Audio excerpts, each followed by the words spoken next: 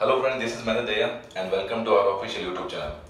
दोस्तों, आज अपन स्टार्ट करने वाले हैं मॉडर्न फिजिक्स, जो कि एटीसी का सबसे इंपॉर्टेंट टॉपिक है फिजिक्स का। ओके, कम से कम मान के चलिए इसमें से 15 क्वेश्चन आते हैं। तो पहले बता देता हूँ कि मैं क्या अपन मॉडर्न फिजिक्स में क्या पढ़ेंगे। सबसे पहले अपन पढ़ेंगे इंट्रोडक्शन, इंट्रो ऑफ आपका EM waves, right, intro of EM waves.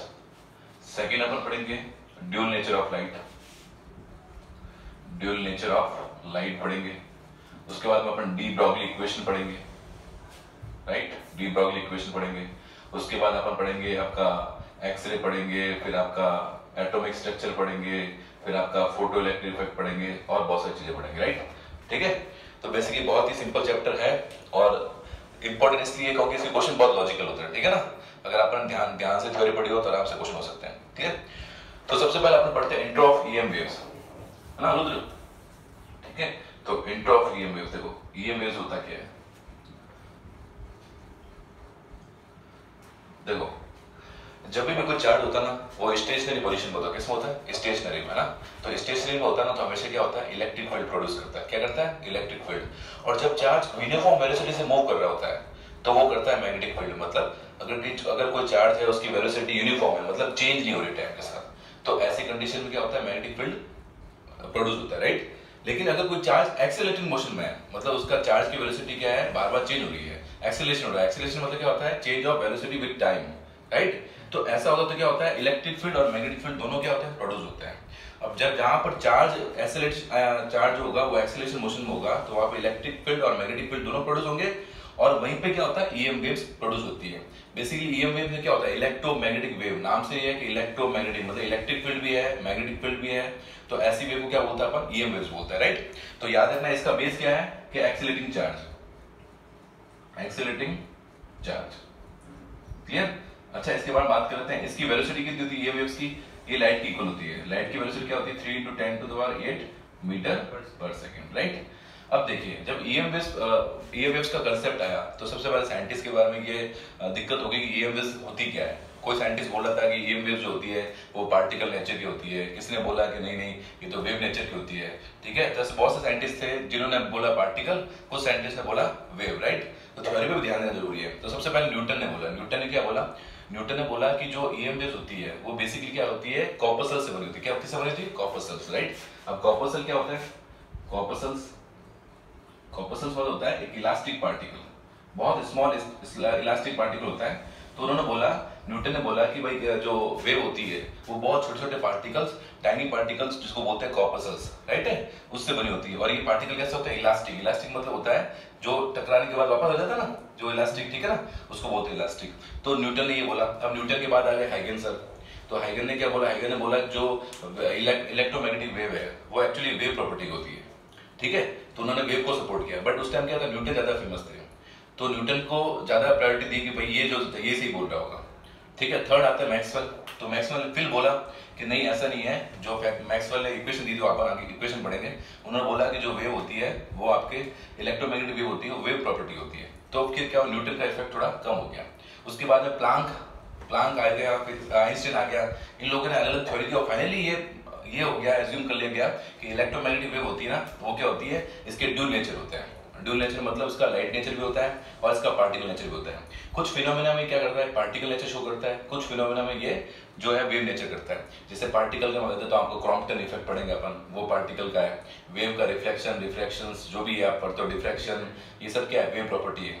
ठीक है, अच्छा एक चीज ध्यान रखना, जो पार्टिकल नेचर है, किसी वेव का पार्टिकल नेचर है, वो आइंस्टाइन साइंटिस्ट ने दिया था। किसने दिया था? आइंस्टाइन ने। जबकि उसका वेव नेचर है ना, वो सबसे पहले किसने दिया था? डेविसन जर्मन ने, और यंग डबल स्लिट, जो अपन पढ़ेंगे, राइट। तो ये बेसिक चीजें थी। अब एग्जांपल ऑफ ईएम वेव्स के बारे में बात करें तो एग्जांपल बहुत सारे हैं। जैसे यूवी रे है, इंफ्रारेड है, विजिबल रे है, एक्स रे है, gamma ray, all are example of EM waves. Clear है? तो ईएम वेव्स की क्या हो गया? 3 × 10⁸ हो गया। ठीक है, क्लियर है? ये इंट्रोडक्शन था ईएम वेव्स का। अब आपको क्या ध्यान रखना, देखो इस चैप्टर के अंदर बेसिकली एक यूनिट काम आएगी। वैसे तो अपन एनर्जी किस में लिखते हैं? जूल में लिखते हैं ना, है ना रुद्र? ठीक है, लेकिन इसमें क्या है? अपन एनर्जी किस में लिखेंगे? इलेक्ट्रोवोल्ट में। ये क्या होती है? इलेक्ट्रोवोल्ट क्या होती है? एनर्जी की यूनिट होती है। और आपको याद रखना है कि 1 इलेक्ट्रोवोल्ट जो होता है वो 1.6 × 10⁻⁻90 जूल होता है। क्लियर? तो अगर मैं पूछूं यहाँ से 1 जूल कितना आएगा, तो 1 जूल हो जाएगा 1 upon 1.6 into 10 to the power minus 2 electron. ठीक है, क्लियर? तो ये चीज आपको याद रखनी है। क्लियर बेटा इसको? चलिए अच्छा देखो, अब उसके बाद में आता है लाइट। तो लाइट की क्या हो गया, दो टाइप की प्रॉपर्टी होती है, एक तो वेव प्रॉपर्टी और एक होती है पार्टिकल प्रॉपर्टी। अब बेसिकली देखो ड्यूल नेचर क्या है, अब ऐसा बोलते हैं भाई ड्यूल नेचर प्रॉपर्टी। तो क्या हुआ, ड्यूल नेचर सिंपल सा, एक प्लांक साइंटिस्ट थे, उन्होंने ड्यूल नेचर दिया था। तो उन्होंने बोला कि वेव होता है, ये दोनों आपस में क्या होता है, एसोसिएट होते हैं। मतलब वेव और पार्टिकल आपस में क्या होता है, एसोसिएट। किसी भी पार्टिकल के पास एक वेव जरूर होगी और कोई भी वेव होगा उसमें पार्टिकल जरूर होगा, राइट? अब बात करते हैं अपन, बेसिकली बात करते हैं वेव की। देखो तो वेव जो होती है, वेव्स प्रॉपर्टी की बात करते हैं। तो सिंपल से मुझे एक चीज बता दो, जब भी वेव चलती है ना, इस टाइप से वेव चलती है, तो बेसिकली वेव क्या होती है, बहुत सारे छोटे छोटे पार्टिकल से बनी होती है। ठीक है, और उन पार्टिकल को क्या बोला, फोटोन बोला गया। क्या बोला गया, फोटोन। क्लियर? तो वेव के अंदर क्या होता है, छोटे छोटे पार्टिकल होते हैं, उनको क्या बोलते हैं, फोटोन बोलते हैं, राइट है? Velocity of photon is equal to light. मतलब फोटोन की वेलोसिटी अगर आपसे पूछे तो वो भी कितनी होगी, 3 × 10 टू द पावर 8 होती है। क्लियर? अच्छा, इसके बाद याद रखना है, सेकंड पॉइंट याद रखना है कि इसका रेस्ट मास जो होता है, फोटोन का रेस्ट मास मतलब क्या होता है, जब फोटोन क्या होगा, स्टेशनरी पोजीशन होगा, मतलब फोटोन जब रुका हुआ है, ठीक है ना, तो उसका रेस्ट मास क्या होता है, 0 होता है। क्लियर है? रेस्ट मास क्या होता है, 0 होता है। अच्छा एक चीज याद रखना, कोई चीज मूव करती है तो उसका मास बढ़ता है कम होता है, क्या होता है, नहीं, कोई भी मास है, अगर वो मूव कर रहा है तो उसका मास बढ़ता है, राइट है? तो ये जो कंसेप्ट है, रिलेटिविटी का कंसेप्ट है, मैं बता देता हूँ होता क्या है। देखो ये ध्यान रखना, m मोशन के अंदर जो होता है, m stationery upon 1 minus v² upon c²। किसी पार्टिकल का मास जो होता है वेलोसिटी बढ़ाने पर बढ़ता है, राइट है? क्यों बढ़ेगा, क्योंकि ये 1 माइनस v² अपॉन c² है, 1 में से कुछ समथिंग माइनस हो रहा है, तो ये जो रिजल्ट आएगा वो 1 से कम होगा, और किसी नंबर का 1 से कम डिवाइड करोगे तो नंबर की वैल्यू ज्यादा आएगी। इसलिए याद रखना, कोई भी पार्टिकल होता है उसका वेलोसिटी बढ़ाने पर मास क्या होता है, बढ़ता है। अब अपन बात करते हैं फोटोन का। तो रेस्ट मास कितना हो गया इसका, 0 हो गया। क्लियर? तो ये छोटे छोटे, इसकी वेलोसिटी कितनी होगी बताया मैंने, कितना हो गया, 3 × 10 टू द पावर 8। अब देखो जब ये मूव करेगा तो इसके पास मूव करेगा तो इसका मास बढ़ेगा, राइट है? मास बढ़ेगा। अब मूव करेगा तो इसके पास वेलोसिटी भी होगी ना, वेलोसिटी। अगर इसके पास में मास है, ठीक है, तो वेलोसिटी भी होगी। अच्छा मोमेंटम क्या होता है, मोमेंटम क्या होता है, मास इनटू वेलोसिटी। तो सिंपल सी बात है, जब वो रेस्ट से मोशन में आएगा तो उसके पास मास भी आएगा, मास आएगा तो उसके पास वेलोसिटी भी आएगी, और वेलोसिटी आएगी तो उसके पास मोमेंटम भी आएगा ना मोमेंटम, ठीक है? तो मोमेंटम आएगा तो उसके पास एनर्जी भी आएगी। तो ये क्या हुआ, दिया गया, तो एक लॉ दिया गया सिंपल सा, देखिए। तो सिंपल सा आइंस्टाइन ने एक इक्वेशन दी। किसने इक्वेशन दी, आइंस्टाइन ने। क्या बोला आइंस्टाइन ने कि अगर कोई पार्टिकल वेलोसिटी c से, कोई फोटोन है वो c वेलोसिटी से मूव कर रहा है, तो उसकी जो टोटल एनर्जी होती है वो होती है आपके p² c² और m0² c⁴, राइट? ये किसने दिया, ये आइंस्टाइन की इक्वेशन है, राइट? अब अपन बात करें फोटोन की। तो फोटोन की बात करें तो फोटोन का क्या होता है, ये क्या है, m स्टेशनरी का। तो फोटोन का स्टेशनरी कितना होता है, 0। कितना होता है, 0। बताया था ना मैंने, फोटोन का रेस्ट मास क्या होता है, 0 होता है। तो यहां से अगर इसको ये, अगर ये 0 हो जाएगा तो ये पूरा क्या हो जाएगा, 0। तो अपने पास फॉर्मूला क्या आ जाएगा, E = P × C।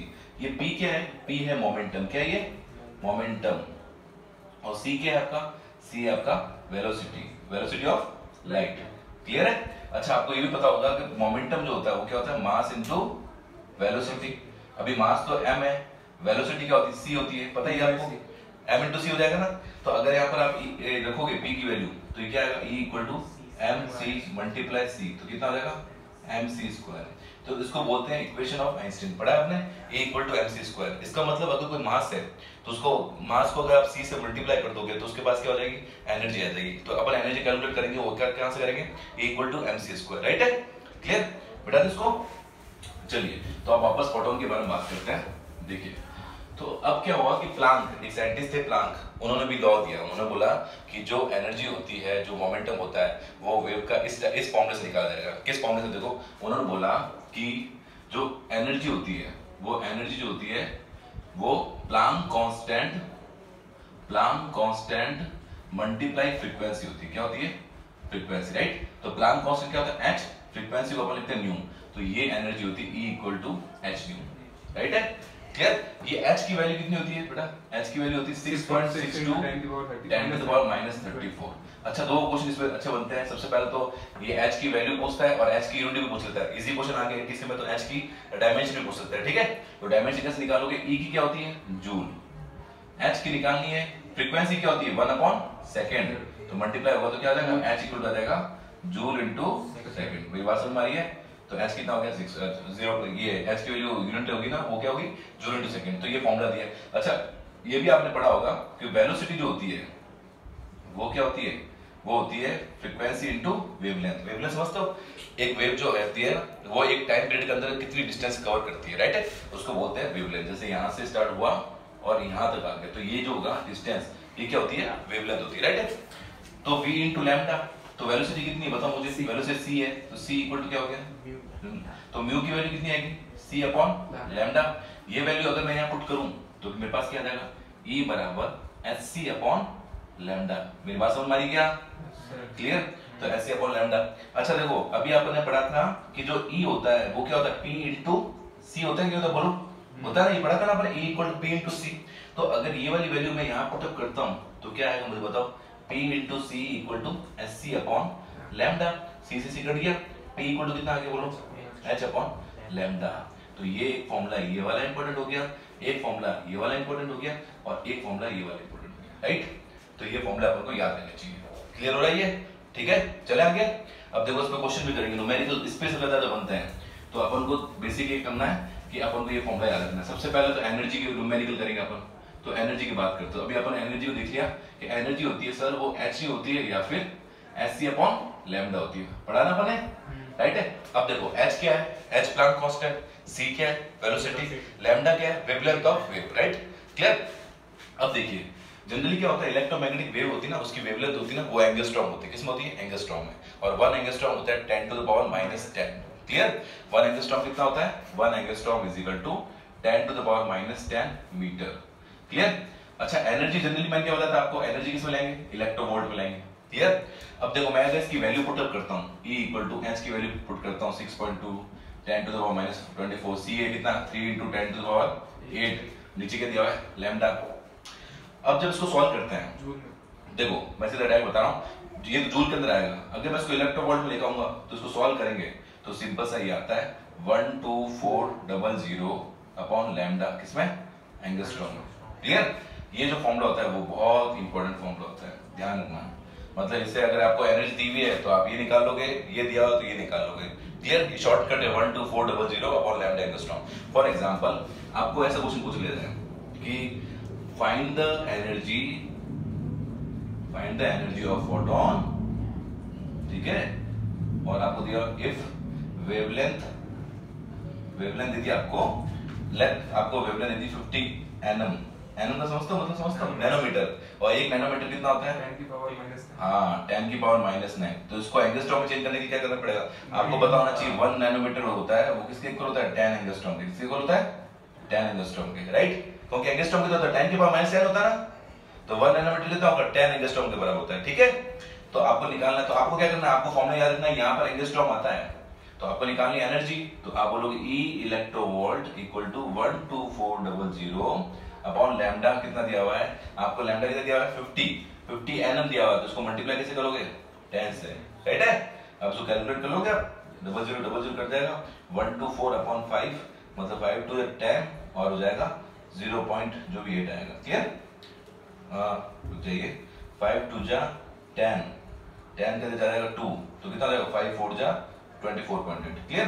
तो 24.8 क्या आ गया? जूल आ गया। क्लियर? ठीक है? तो ऐसा अपन निकाल सकते हैं। और अपन न्यूमेरिकल करते हैं, इसको मिटा दो उसको। देखो जो सपोज ऐसा दिया हो क्वेश्चन आपको दिया हो लेट, ठीक है, फ्रीक्वेंसी इक्वल टू आपको दे दी, मान लीजिए फ्रीक्वेंसी दे दी आपको 50 हर्ट्ज दे दी, ठीक है? फाइंड आपको बोल दिया एनर्जी ऑफ फोटोन। तो सबसे पहले एनर्जी का फॉर्मूला क्या है भाई बताओ मुझे? 12400 अपॉन लैम्डा एंगस्ट्रॉम आता है, लेकिन लैम्डा तो नहीं दिया हुआ है अपन को, अपन को क्या दिया है? फ्रीक्वेंसी। तो फ्रीक्वेंसी आपको पता ही है, c इक्वल टू क्या होता है बताओ मुझे? c इक्वल होता है म्यू लैम्डा। c कितना होता है बेटा? 3 into 10 to the power 8। Mu कितना है? म्यू अपन को दिया 50 और लैम्डा कितना है, तो यहाँ से आप लैम्डा फाइंड कर लोगे, लेकिन ये लैम्डा किस में आएगा, ये लैम्डा आपका मीटर में आ रहा होगा, समझ रहे हो, तो उसको क्या करना पड़ेगा आपको, मीटर तो कितना होगा 3 इंटू स्क्वायर से लिख दो, 10 की पावर 6 इंटू 10 की पावर 2 अपॉन 50, तो ये कट हो जाएगा 2 2 3 कितना हो जाएगा 6 6 मल्टीप्लाई 10 की पावर 6, लेकिन ये मीटर में आ गया, और 1 मीटर कितना एंगस्ट्रॉम होता है, ये तो मीटर में आ गया, एक एंगस्ट्रॉम होता है 10 टू द पावर -10 मीटर, तो 1 मीटर कितना हुआ 10 की पावर 10 एंगस्ट्रॉम, राइट है, तो ये मीटर में आया है, तो इसको एंगस्ट्रॉम में चेंज करना पड़ेगा, 6 इंटू 10 की पावर 6 इंटू 10 की पावर 10, क्लियर। अब ये वैल्यू आप पुट अप करोगे तो आपको ई किस में मिलेगा, इलेक्ट्रोवोल्ट में मिल जाएगा, मेरी बात समझ में आ गई, क्लियर है ये चीज क्लियर है साथ तक, कोई डाउट तो नहीं इसके अंदर, चलिए ठीक है। तो ये था फॉर्मूला अपन का इसका lambda is equal to h upon p वाला फॉर्मूला, ठीक है।